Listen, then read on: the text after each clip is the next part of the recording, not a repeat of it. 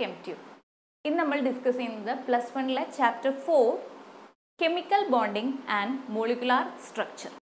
നമുക്കറിയാം നമ്മൾ human beings ആയിക്കോട്ടെ ബേർഡ്സ് ആയിക്കോട്ടെ ആനിമൽസ് ആയിക്കോട്ടെ ഇൻസെക്ട്സ് ആയിക്കോട്ടെ ഏതിനെടുത്ത് നോക്കിക്കഴിഞ്ഞാലും ഇൻഡിപെൻഡൻറ്റ് എക്സിസ്റ്റൻസ് ഇല്ല അല്ലേ. നമുക്ക് ഒറ്റയ്ക്ക് സിംഗിളായിട്ട് എനിക്ക് ആരും വേണ്ട, ഞാൻ ഒറ്റയ്ക്ക് താമസിച്ചോളാം, എനിക്ക് ആരുടെയും സഹായമില്ല, അല്ലെങ്കിൽ സഹായം വേണ്ട, എനിക്ക് ആരുടെയും സ്നേഹം വേണ്ട എന്നൊക്കെ പറഞ്ഞ് നമുക്ക് ഒറ്റയ്ക്ക് താമസിക്കാൻ പറ്റുമോ? ഇല്ല.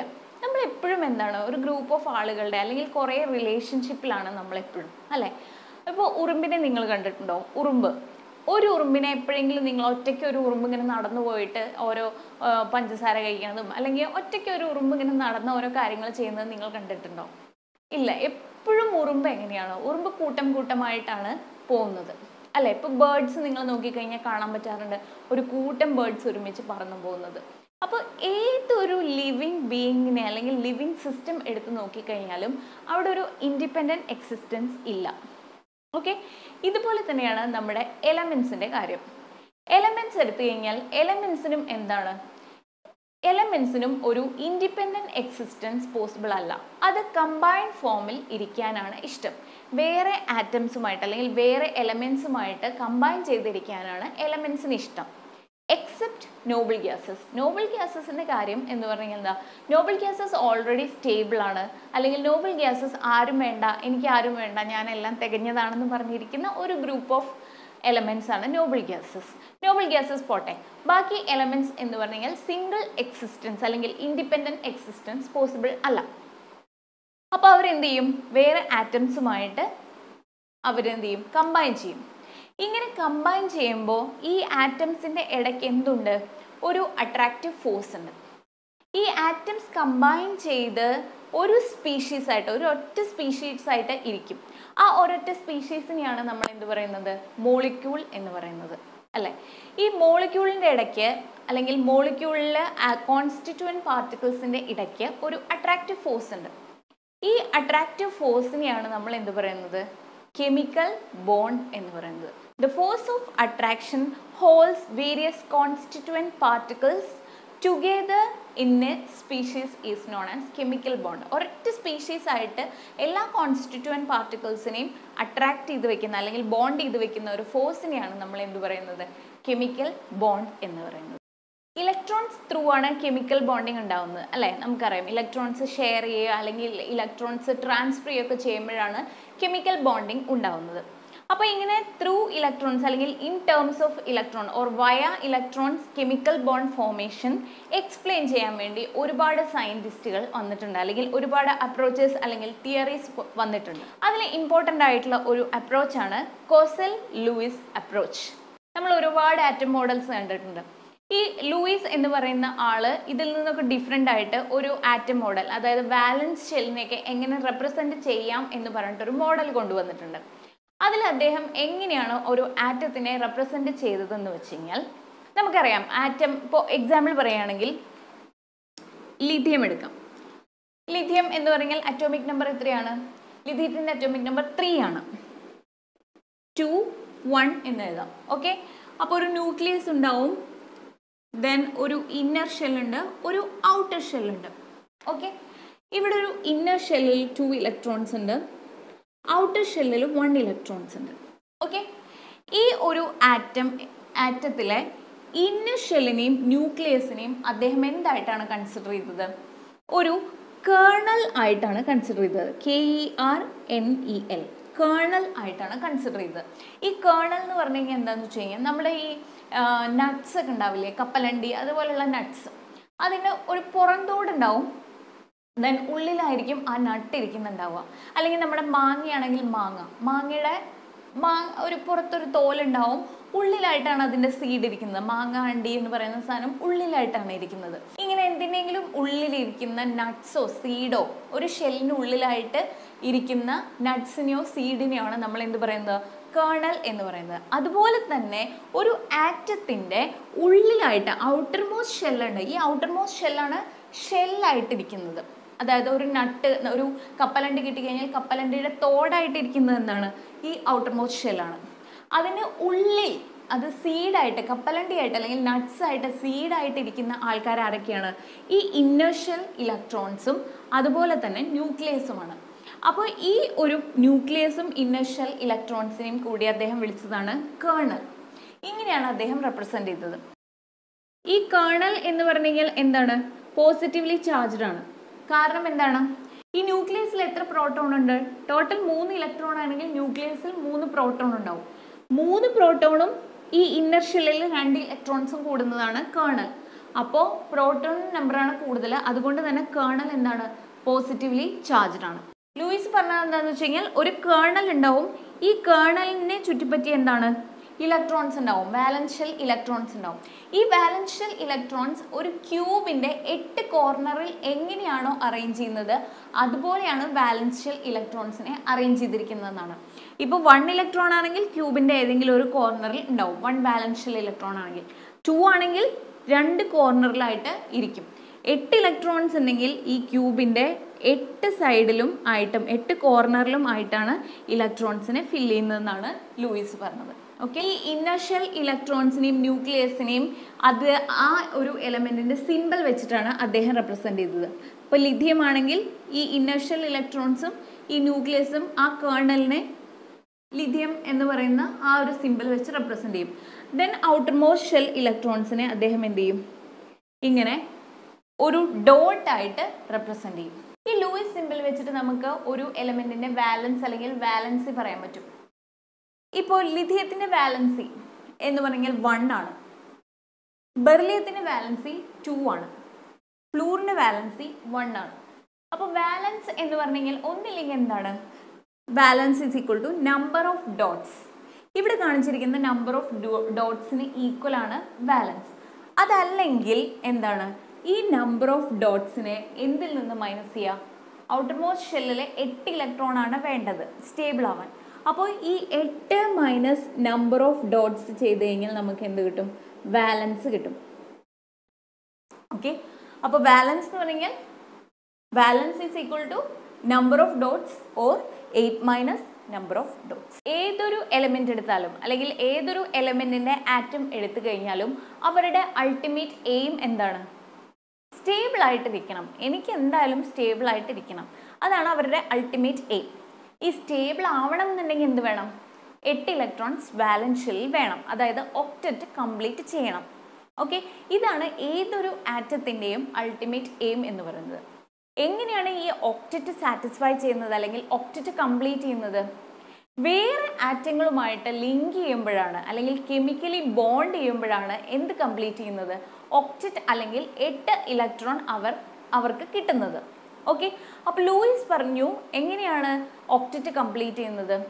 Atoms achieve octet through chemical bonding or linked by A chemical bond. ഇങ്ങനെ സ്റ്റേബിൾ ഒക്ടറ്റ് കിട്ടാൻ വേണ്ടി അല്ലെങ്കിൽ 8 ഇലക്ട്രോൺസിനെ വാലൻസ് ഷെല്ലിൽ കിട്ടാൻ വേണ്ടി സ്റ്റെബിലിറ്റി അറ്റൈൻ ചെയ്യാൻ വേണ്ടിയിട്ട് ആറ്റംസ് എന്ത് ചെയ്യും? ഒന്നില്ലെങ്കിൽ ഇലക്ട്രോൺസിനെ ഷെയർ ചെയ്യും വേറെ ആറ്റംസുമായിട്ട്, അതല്ലെങ്കിൽ ഇലക്ട്രോൺസിനെ ട്രാൻസ്ഫർ ചെയ്യും, അതായത് ഒന്നില്ലെങ്കിൽ ഗെയിൻ ചെയ്യും അതല്ലെങ്കിൽ ലൂസ് ചെയ്യും. ഓക്കെ, ഇങ്ങനെ ചെയ്യുമ്പോഴാണ് ഒരു സ്റ്റേബിൾ ഇലക്ട്രോണിക് കോൺഫിഗറേഷൻ 8 എന്ന് പറയുന്ന stable electronic configuration octet complete ചെയ്യുന്നത്. ഓക്കെ, ഇതിനെ ബേസ് ചെയ്തിട്ട് അവർ കൊണ്ടുവന്ന റൂളാണ് ഒക്ടറ്റ് റൂൾ. കെമിക്കൽ കോമ്പിനേഷനെ ബേസ് ചെയ്തിട്ട് അവർ കൊണ്ടുവന്ന റൂളാണ് octet rule. In 1916 Kossel and Lewis put forward a rule is known as octet rule. Okay, so what is octet rule? According to octet rule, atoms combine each other by transfer of valence electron from one atom to another or by sharing of valence electrons in order to attain octet or stable octet configuration or stable valence shell configuration. 8 എന്ന് പറയുന്ന configuration attain ചെയ്യാൻ വേണ്ടിയിട്ട് atoms എന്ത് ചെയ്യും? Atoms ഒന്നില്ലെങ്കിൽ share ചെയ്യും അതല്ലെങ്കിൽ ഇലക്ട്രോൺസിനെ transfer ചെയ്യും. ഇങ്ങനെ ട്രാൻസ്ഫർ ചെയ്യുന്നതും ഷെയർ ചെയ്യുന്നതും ഒക്കെ ആ സമയത്തൊക്കെ എന്ത് ഫോം ചെയ്യും? കെമിക്കൽ ബോണ്ട് ഫോം ചെയ്യും. നമുക്കറിയാം എപ്പോഴും വാലൻസ് ഷെല്ല് മാത്രമാണ് എന്തിൽ പാർട്ടിസിപ്പേറ്റ് ചെയ്യുന്നത്? കെമിക്കൽ റിയാക്ഷൻ അല്ലെങ്കിൽ കെമിക്കൽ ബോണ്ടിങ്ങിലൊക്കെ പാർട്ടിസിപ്പേറ്റ് ചെയ്യുന്നത്. ഇന്നർ ഷെൽ എപ്പോഴും പ്രൊട്ടക്റ്റഡ് ആണ്. അപ്പോൾ ബോണ്ട് ഫോം ചെയ്യണം എന്നുണ്ടെങ്കിൽ അല്ലെങ്കിൽ ഒക്ടറ്റ് കംപ്ലീറ്റ് ചെയ്യണം എന്നുണ്ടെങ്കിൽ ഒന്നില്ലെങ്കിൽ ഇലക്ട്രോൺസിനെ ട്രാൻസ്ഫർ ചെയ്യണം, അതല്ല എന്നുണ്ടെങ്കിൽ ഷെയർ ചെയ്യപ്പെടണം. ഓക്കെ, അപ്പോൾ ഫസ്റ്റ് കേസ് നമുക്ക് നോക്കാം, ഇലക്ട്രോൺസിനെ ട്രാൻസ്ഫർ ചെയ്യുന്ന case. Sodium and chlorine. സോഡിയത്തിൻ്റെ atomic number നമുക്കറിയാം 11 ആണ്, ക്ലോറിൻ 17 ആണ്. 2 8 1. ഇവിടെ എന്താണ് 2 8 7. ഓക്കെ, അല്ലെങ്കിൽ നമുക്ക് എങ്ങനെ എഴുതാം, Ne neon 3s1, neon 3s2, 3p5. Okay, ഇതാണ് കോൺഫിഗറേഷൻ വരുന്നത്. ഇവിടെ സോഡിയത്തിന് എന്താണ് 1 വാലൻസ് ഇലക്ട്രോൺ ഉണ്ട്, ക്ലോറിന് എത്രയാണ് 7 വാലൻസ് ഇലക്ട്രോൺ ഉണ്ട്. 5 + 2 7 വാലൻസ് ഇലക്ട്രോൺ ഉണ്ട്. സോഡിയത്തിന് ഈ ഒരു 1 ഇലക്ട്രോണിനെ റിമൂവ് ചെയ്ത് കഴിഞ്ഞാൽ സ്റ്റേബിൾ ഇലക്ട്രോണിക് കോൺഫിഗറേഷൻ ആയിട്ടുള്ള 8 എന്ന് പറയുന്ന valence shell electronic configuration octet complete ചെയ്യാൻ പറ്റും. ക്ലോറിന് ഒരു ഇലക്ട്രോണിനെ കിട്ടിക്കഴിഞ്ഞാൽ എന്ത് ചെയ്യും, ഇവിടെ 7 ഇലക്ട്രോൺസിലേക്ക് ഒരു ഇലക്ട്രോൺ ആഡ് ചെയ്ത് കഴിഞ്ഞാൽ എന്ത് ചെയ്യും, ഒക്റ്ററ്റ് കംപ്ലീറ്റ് ചെയ്യും. ഓക്കെ, അപ്പോൾ സോഡിയം എപ്പോഴും എന്തിനാണ് ശ്രമിക്കുന്നത്, ഒരു ഇലക്ട്രോണിനെ ലൂസ് ചെയ്യാനും ക്ലോറിൻ എപ്പോഴും എന്തിനാണ് ശ്രമിക്കുന്നത്, ഒരു ഇലക്ട്രോണിനെ ഗെയിൻ ചെയ്യാനുമാണ് ശ്രമിക്കുന്നത്. അപ്പോൾ സോഡിയം എന്താവും 1 ഇലക്ട്രോണിനെ റിമൂവ് ചെയ്തിട്ട് Na+ അയോൺസ് ആവും. ഈ ഒരു 1 ഇലക്ട്രോണിനെ ആര് ആക്സെപ്റ്റ് ചെയ്യും, ക്ലോറിൻ ആക്സെപ്റ്റ് ചെയ്ത് ക്ലോറിൻ എന്താവും Cl- അയോൺ ആയിട്ട് മാറും. ഇത് കാറ്റയോണും ഇത് ആനിയോണും ആയിട്ട് മാറും. ഓക്കെ, അപ്പോൾ ഇവിടെ പോസിറ്റീവ് ആൻഡ് നെഗറ്റീവ് ചാർജസ് വന്നു. ഓക്കെ, ഈ പോസിറ്റീവ് ആൻഡ് നെഗറ്റീവ് അയോൺസിൻ്റെ ഇടയ്ക്ക് ഒരു അട്രാക്ഷൻ വരും. ഈ അട്രാക്ഷനെയാണ് നമ്മൾ എന്ത് പറയുന്നത്, ഇലക്ട്രോസ്റ്റാറ്റിക് അട്രാക്ഷൻ എന്ന് പറയുന്നത്. ഇവിടെ ഫോം ചെയ്യുന്ന ബോണ്ടാണ് ഇലക്ട്രോവാലന്റ് ബോണ്ട്. ഓക്കെ, ഇലക്ട്രോവാലന്റ് ബോണ്ട് അല്ലെങ്കിൽ നമുക്ക് പറയാം അയോണിക് ബോണ്ട് ഇവിടെ ഫോം ചെയ്യും. ഓക്കെ, ഇനി ലൂയിസ് ആൻഡ് ലാങ്മ്യൂർ തിയറി എന്ന് പറഞ്ഞിട്ടൊരു തിയറി ഉണ്ട്. ഇതിൽ പറയുന്നത് എങ്ങനെയാണെന്ന് വെച്ച് കഴിഞ്ഞാൽ ഷെയറിംഗ് ഓഫ് ഇലക്ട്രോൺസ് വഴി എങ്ങനെയാണ് കെമിക്കൽ ബോണ്ട് ഫോം ചെയ്യുന്നത് അല്ലെങ്കിൽ ഒക്റ്ററ്റ് കംപ്ലീറ്റ് ചെയ്യുന്നതെന്നാണ്. എക്സാമ്പിൾ എടുക്കാം, ക്ലോറിൻ.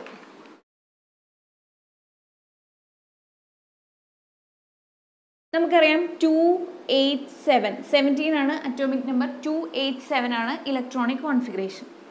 അപ്പോൾ നമ്മൾ ലൂയിസ് സ്ട്രക്ചർ അല്ലെങ്കിൽ ലൂയിസ് സ്ട്രക്ചറിൽ എങ്ങനെയാണ് Luis dot simple, Luis simple എഴുതാം 1 2 3 4 5 6 7 7 വാലൻസ് ഇലക്ട്രോൺ ഡോട്ട് ഇട്ടിട്ട് നമ്മൾ റെപ്രസെൻ്റ് ചെയ്തു. ഈ ക്ലോറിനും 2 4 6 7. ഓക്കെ, അപ്പോൾ ഇവിടെ രണ്ടെണ്ണവും എന്താണ് 1 ഇലക്ട്രോൺ ഡെഫിസിറ്റ് ആണ്. ഓക്കെ, ഇവിടെ ഇയാൾക്ക് 1 ഇലക്ട്രോൺ കിട്ടിയാലാണ് എന്ത് കംപ്ലീറ്റ് ചെയ്യുന്നത്, ഒക്റ്ററ്റ് കംപ്ലീറ്റ് ചെയ്യുന്നത്. ഇയാൾക്കും 1 ഇലക്ട്രോൺ കിട്ടുമ്പോഴാണ് സ്റ്റേബിൾ ഇലക്ട്രോണിക് കോൺഫിഗറേഷൻ കിട്ടുന്നത്. അപ്പോൾ ഇവരെന്ത് ചെയ്യും, 1 ഇലക്ട്രോണിനെ ഷെയർ ചെയ്യും. അപ്പോൾ ഇവിടെ എന്ത് വരും